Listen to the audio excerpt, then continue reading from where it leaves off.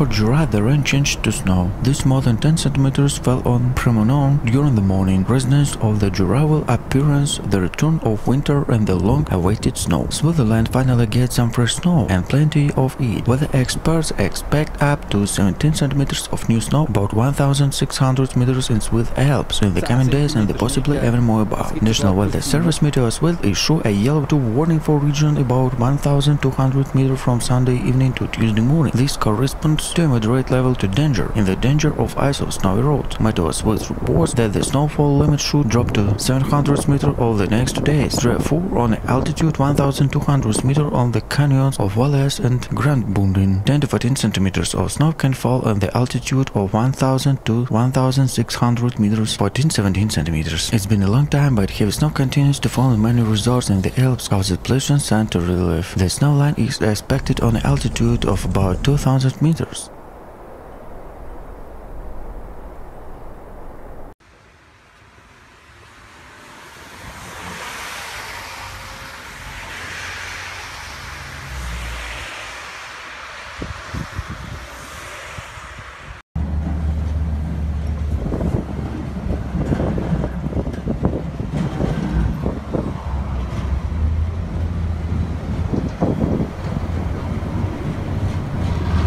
In some alpine regions, snow is expected on an altitude of 1,200 to 1,600 meters. 20 to 15 centimeters of fresh snow can fall in the Alps, about 2,000 meters. Snow in the Alps is not uncommon. According to statistics, Rosa experts, the first snow to fall. The first snow in the main cities of Switzerland fall much later. Zurich has the earliest average date of the first snow, followed by Bern, Basel and Geneva. However, these dates are averages. Due to the warning of the climate change, the date of the first snow is likely to become later and later. Swiss authorities have warning to the high risk of avalanches in mountain regions after heavy snowfall. In some eastern region of the country, up to 18 centimeters of snowfall in 24 hours. Part of the Horn Valley and the border with Italy were cut off due to blocked roads. Since Wednesday, up to 2 meters of fresh snow has fallen in some areas of the Alps. Experts say these are record numbers that are usually only happen every 20 years. On Saturday night, some parts of the country experienced the coldest night in the whole winter, down to 15 degrees Celsius.